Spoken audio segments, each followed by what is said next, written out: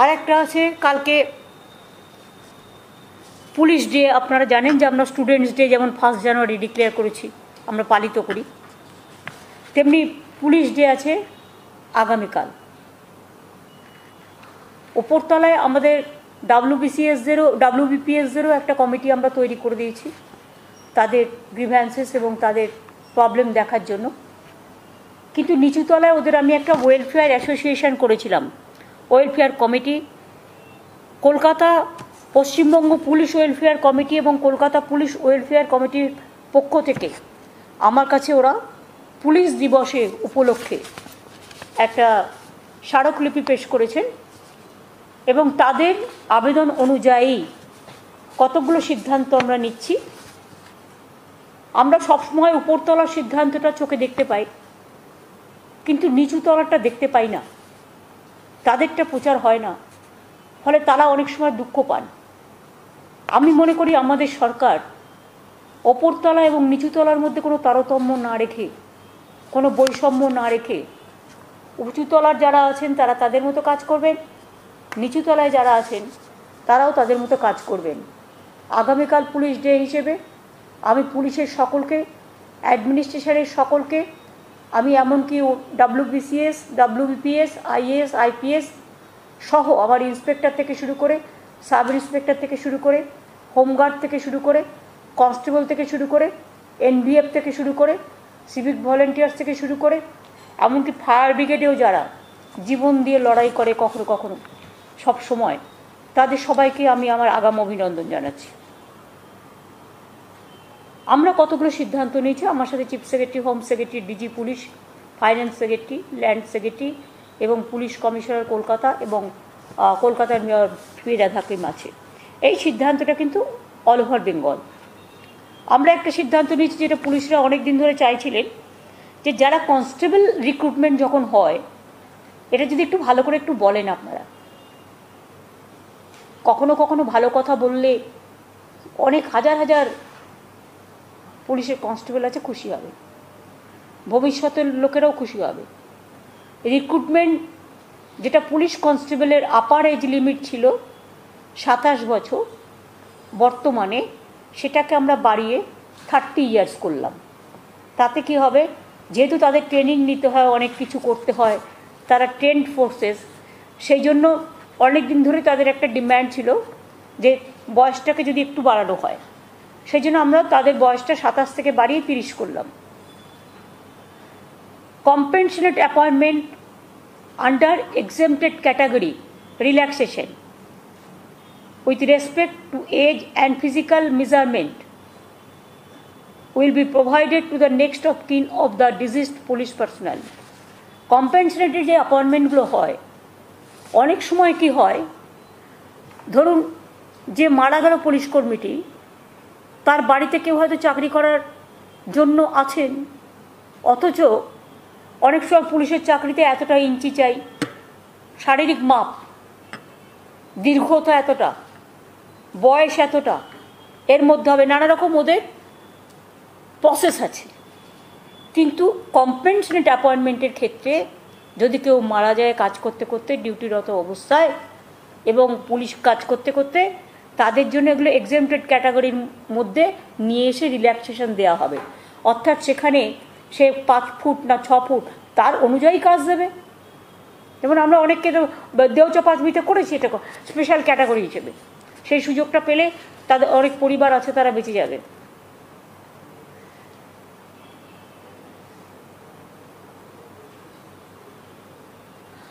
আর একটা ছিল যে relaxation of upper age limit up to 35 years and physical measurement will be provided in promotion two constable from civic volunteers, village police, home guard, NBF and civil defence.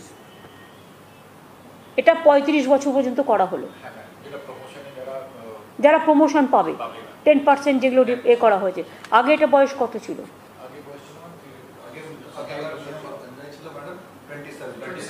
27 ছিল। মানে যারা ধরুন পুলিশে কাজ করে, হোম কনস্টেবলে, মানে ধরুন সিভিক ভলেন্টিয়ার্স, NBF, তারপরে সিভিল ডিফেন্স এইসবে কাজ করে, সিভিক ভলেন্টিয়ার্স, ভিলেজ ভলেন্টিয়ার্স, তারা 27 বছর পর্যন্ত প্রমোশনের জন্য অ্যাপ্লাই করতে পারতো, কিন্তু তার বেশি আর হতো না। ফলে এইটাকে বাড়িয়ে 35 বছর করা হলো। হ্যাঁ, কন্ট্রাকচুয়াল ড্রাইভার্স এবং police, Kolkata police,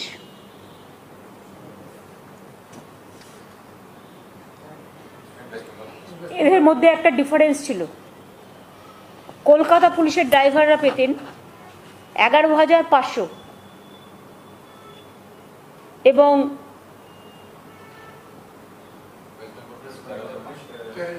West Bengal পেত 13,500। এটাকে সমান করে দেওয়া হলো। অবশ্য কলকাতা পুলিশের এটা জুরিসডিকশনটা ছোট, গ্রামের দিকে জুরিসডিকশনটা অনেক বেশি, নাইটের পর নাইট খাটতে হয়। আমার মনে হয় এটা তোমরা একটা করতে পারো, ফাইন্যান্স যদি এগ্রিড করে, যে 13,500 কলকাতা পুলিশেরটা 13,500 করে দেওয়া হলো, ঠিক আছে, আর 13,500 যেটা ছিল সেটা 1,500 করে দাও, এই 15,000 করে দাও। কারণ আমার মনে হয় যে কলকাতা জুরিসডিকশন খুব কাছে, কিন্তু গ্রামের জুরিসডিকশন অনেক বড়, বৃহত্তর এরিয়া, কাজে ওদেরও 11,000 কোথায় গেল, হারিয়ে ফেললাম, 11,500 থেকে বেড়ে গেল 13,500, আর এদের বেড়ে গেল 13,500 থেকে 15,000।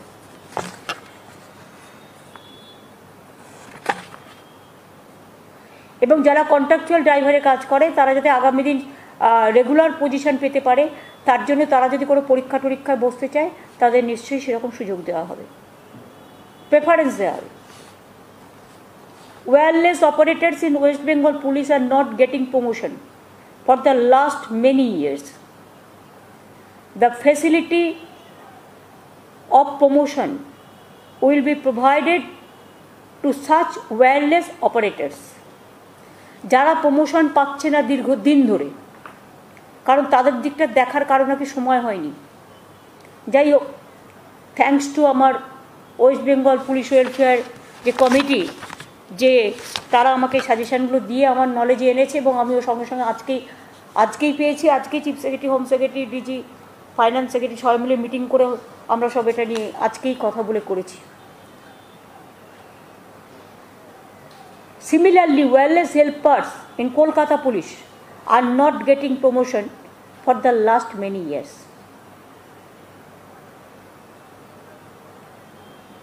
এদেরও ওয়্যারলেস প্রমোটার্সদের, ওয়্যারলেস অপারেটার্সদের মতো তাদেরও প্রভিশন রাখা হলো প্রমোশনের ক্ষেত্রে।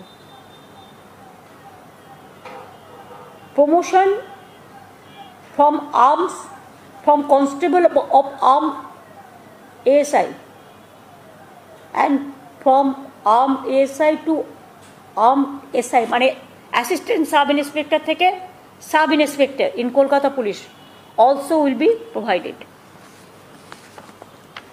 কারণ ওদের তো কাজের সুযোগ বাড়ছে, অভিজ্ঞতা বাড়ছে, লেট দেম ওয়ার্ক।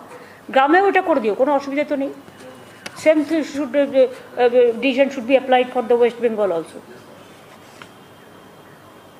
এসআই থেকে এসআই, যেটা, কারণ এসআই অনেক সময় পাওয়া যায় না, কনস্টেবল থেকে এএসআই, এএসআই থেকে এসআই। হ্যাঁ, promotion of Shohis and shower of Mount Police of KP also will be provided. কারণ এরা কিন্তু অনেক কাজ করে, কিন্তু এদের দিকে কেউ তাকায় না। আর যেটা আমরা বলেছিলাম 15 বছর যে একটা জেলায় কাজ করলে, একটা কনস্টেবলে কাজ করলে তার নিজের ডিস্ট্রিক্টে দেওয়া হতে, তারপরেরটাই আছে, এটা অনলাইন করে দিলে আমার মনে হয় বেটার হবে। কিন্তু সেক্ষেত্রে দেখে নেবে তার ডিসিপ্লিনগুলো একটু দেখে নিতে হবে, আপত্তিজনক কিছু না থাকলে করবে। ইউনিফর্ম অ্যালায়েন্স, যেটা এসিপিস and ডিসিপিস of Kolkata police shall be given uniform alliance 15,000 টাকা পার ইয়ার from 1/7/22। ACP and DCP of Kolkata police তাদের ইউনিফর্ম অ্যালাউন্স 15,000 পার ইয়ার পাবে 1/7/22 থেকে। পাচ্ছে তো অলরেডি?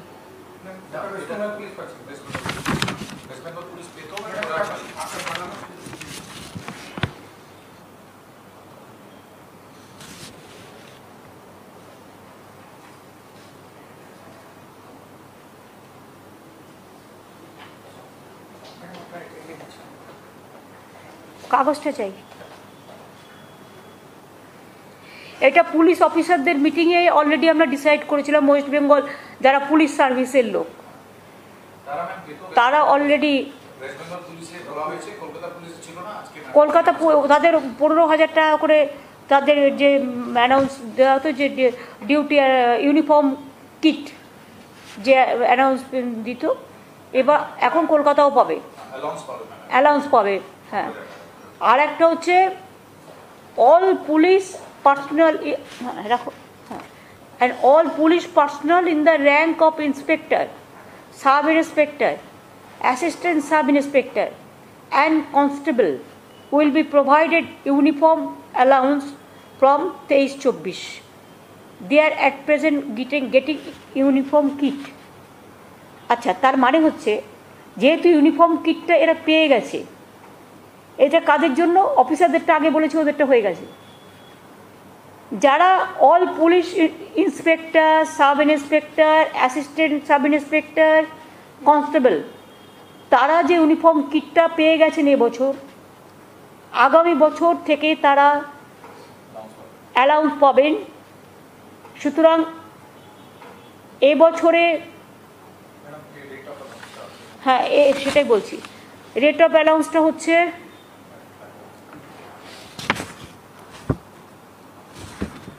এরকম করে বললে হয়।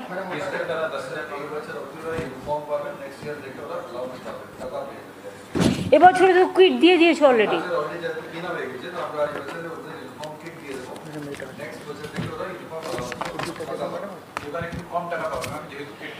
যেহেতু কিট এবছর দিয়ে দেওয়া হয়ে গেছে, কিন্তু তাদের মেনটেনেন্স দেওয়া হতো না, এটা খুব রং, মানে আমি নিজে বলছি এটা খুব ভুল। সুতরাং ভুলটাকে আমরা শোধরালাম। এবার আমরা এখন থেকে মেনটেনেন্স অ্যালাউন্স, ইউনিফর্ম অ্যালাউন্স চালু করেছি, যেটা ইউনিফর্ম কুইট পেতেন এতদিন, তারা 23-24 থেকে সামনে বছর থেকে ইউনিফর্ম কিট আর পাবেন না, তার বদলে ইউনিফর্ম অ্যালাউন্স আমরা তাদের দেব। এতে অনেক বেশি পুলিশ কর্মীরা উপকৃত হবেন। বিভিন্ন রকমের র্যাঙ্কের জন্য এই অ্যালাউন্সের পরিমাণ আমরা নির্দিষ্ট করে দিয়েছি। যেমন ইন্সপেক্টর হলে 10,000 টাকা পাবে, সাব ইন্সপেক্টর হলে 7,000 টাকা পাবেন, 7,500 তো লেখা নেই, 7,500 টাকা পাবেন। অ্যাসিস্ট্যান্ট সাব ইন্সপেক্টর 6,000 টাকা পাবেন, কনস্টেবল 5,000 টাকা পাবেন।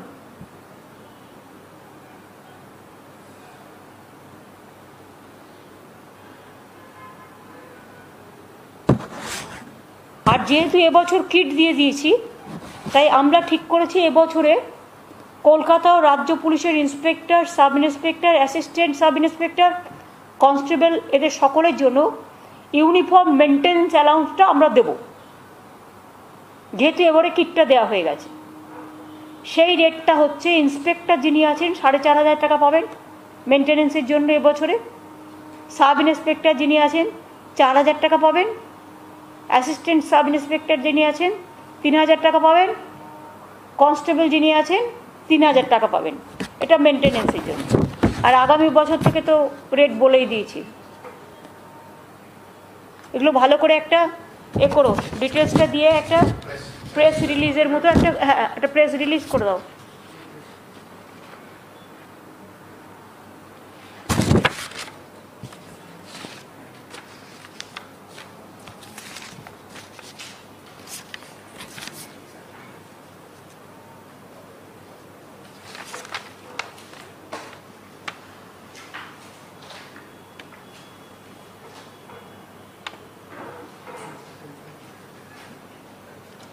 আর একটা হচ্ছে হেলথেও আমরা করি, যদি টিচারিতেও আমরা করি, যে মিউচুয়াল ট্রান্সফার।